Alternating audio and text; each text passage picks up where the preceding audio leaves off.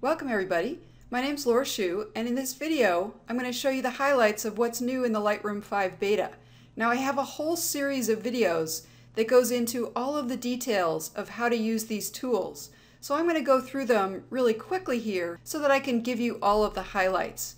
Now the minimum system requirements for Lightroom 5 are Lion or Mountain Lion on the Mac, or Windows 7 or Windows 8 on the PC.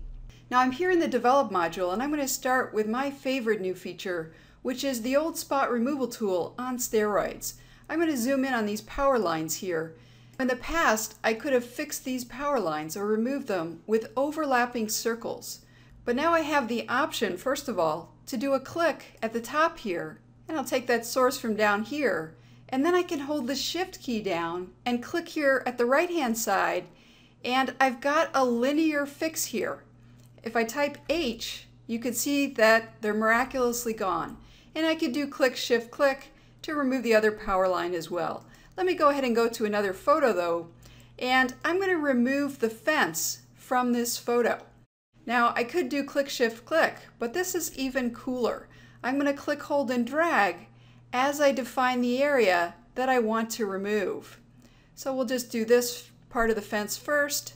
If I type H, I can see that it took the source from up top somewhere. That looks fine. I'll just go ahead for the sake of time, and I'll go ahead and remove the rest of this fence. And then I'll do Control or Command minus so I can get that source and maybe take it from over here. And then I can type H, and we can see that the fence is miraculously gone, except this part in the center that I missed. The click and drag functionality on the healing brush is really my favorite new tool. So off, on, the fence is gone. Now this can be great used at lower opacity on portraits for retouching. So watch my longer video on all of the how-to of the advanced healing brush. The next thing I want to show you here in the spot removal tool is the visualize spots option. Now I'm going to go to a very boring photo that has a lot of spots just to show you how powerful this can be. Now I can visually see a couple of spots here, but let's use this visualize spot option here in the spot removal tool. Now I've got the slider here to indicate how high contrast the lines have to be or how low contrast, but I'll go ahead and pump it all the way up and notice all the spots up here in the sky that I couldn't see immediately otherwise. Now the shortcut A turns off visualize spots. So I can do Control or Command plus here and space, and we can actually see very faintly a lot of these spots that it identified. Okay, let's go ahead and go to the next new feature here, which is the radial filter tool. This allows us to create off-center vignetting or other elliptical local changes. I've clicked on the radial filter tool, and I'm going to click, hold, and drag from the center of the flower out to the shape that I'd like. And notice I can make it as wide or as tall as I'd like. I'll go ahead and let go. And then I'll reduce the exposure, and you'll see that what I'm doing is changing the area outside of the oval. And of course I can change the placement of this. I can also invert this mask so that I'm affecting the inside of it. And I can reduce the feathering as well. I've got another video that goes into this in much more detail. Now I'm noticing that I'm looking at the Lightroom 3 controls rather than the Lightroom 4 controls. So I need to update this photo to the newest process version. That was new in Lightroom 4. I don't see an exclamation point here. In Lightroom 5, I have this little lightning bolt symbol here to click on to update the process version. So now I'm seeing the newer controls here, and I can make additional changes. Let's go to the next new feature, which is upright down in the lens corrections panel. I'm going to go to this photo, which has already been corrected. So I'll go ahead and turn upright off just so that you can see it here. I've enabled profile corrections, and notice that my profile is now on this Profiles tab rather than on the Basic tab. But I'm going to go ahead and click on Auto, and you see how fast Lightroom can now fix perspective issues as well as straighten horizons. So when I clicked on Auto, it did both. I've also got additional options here as well. Watch my video on upright for all of the details on this tool. Now we had tools in the past to straighten horizons and fix perspective, but this is an automatic method. Okay, just a couple more things I want to show you here in the Develop module. First, for those of you that know what the lab color space is, if I right-click in the histogram, I can choose to show my color values in the lab color space. As I move my mouse into the image, you're seeing lab readouts here below the histogram. The last feature I'll show you here in the Develop module is also available in the Library module. We now have the ability to have grid and guide overlays.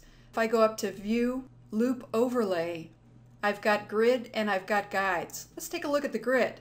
If I hold down the controller command key, I get controls for size and opacity. I'll go up to View, Loop Overlay, and choose Guides. If I hold down the controller command key, I can reposition the guides. And then controller command Alter Option O will turn off the overlay and also turn it back on again. Now I've neglected to mention what may be the biggest improvement here in Lightroom 5 in the Develop module for many folks, and that's performance. First, as I move from Library to Develop, it's almost instant. That used to be a major frustration for me.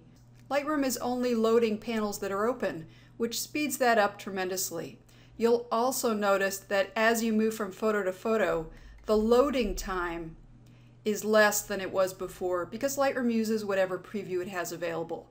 Now you can also reduce that loading time with another new feature called Smart Previews. So let me talk about Smart Previews briefly. And again, I've got a full video on the how-to of Smart Previews. Smart Previews are designed primarily to allow me to edit my photos when I don't have access to the originals. So if I'm traveling with my laptop and I've got my Lightroom catalog on my laptop, and I build Smart Previews in that catalog for my photos, even if I don't have my masters with me, I have access to almost all of the functionality here in Lightroom. So I've got photos on this external hard drive, and I've built Smart Previews by selecting the photos and then going to Library, Previews, Build Smart Previews. Now that I've done that, I'm going to unplug this hard drive, and Lightroom is going to lose the connection to these photos.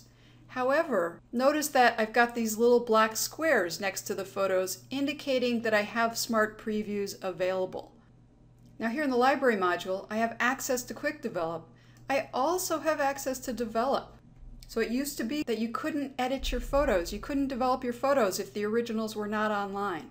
Not only can you develop the photos, but you can create output with these Smart Previews as well. You can export copies with the Smart Previews available.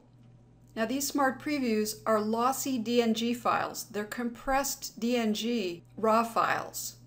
They're a maximum of 2,540 pixels on their longest edge. So when you export, you'll be limited to that.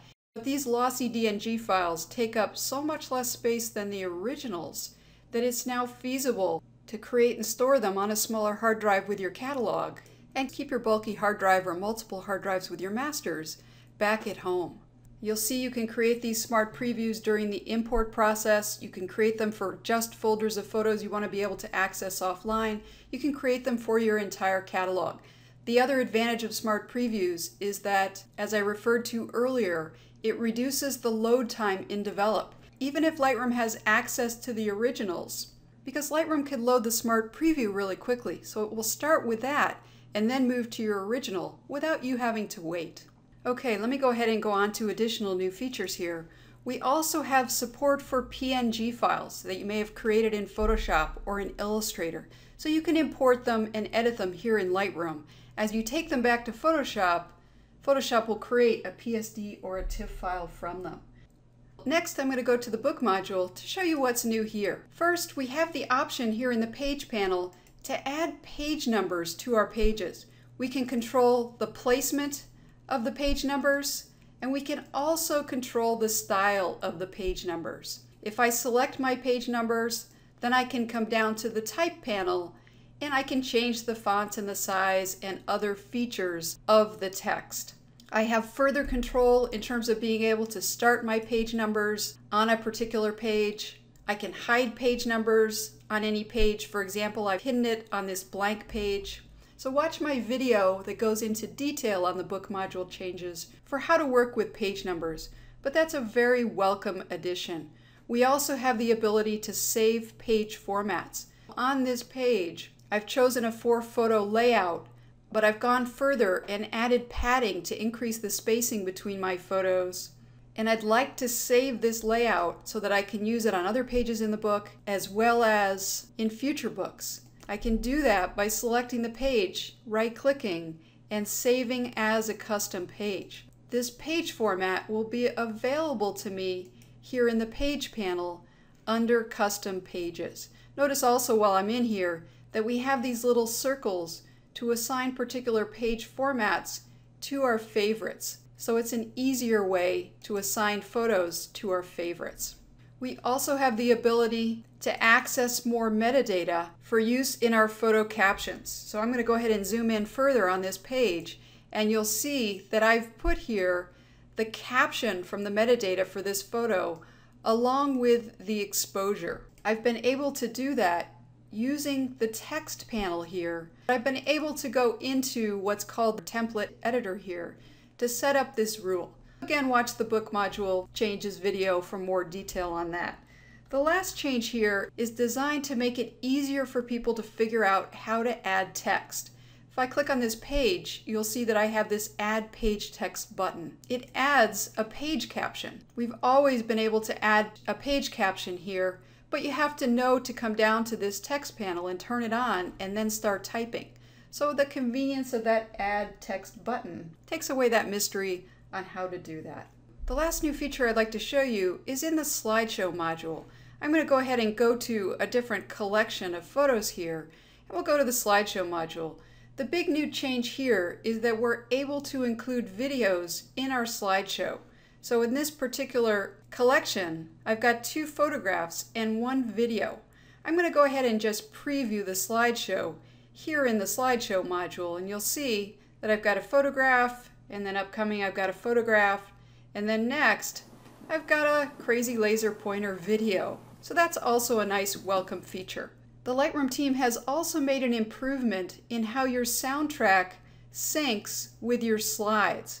So when you fit your soundtrack to your slides, it will do a better job of figuring out how long the slides should play. It didn't used to take into account how your individual system performed. So that's the highlights on what's new in the Lightroom 5 beta. Watch my videos for more detailed information, download the software from Adobe Labs, and let Adobe know what you think of the changes that they've made. Now you won't be able to upgrade your Lightroom 4 catalog with the Lightroom 5 beta. The Lightroom team is protecting you from any bugs or any changes that they might make before the official release of Lightroom 5.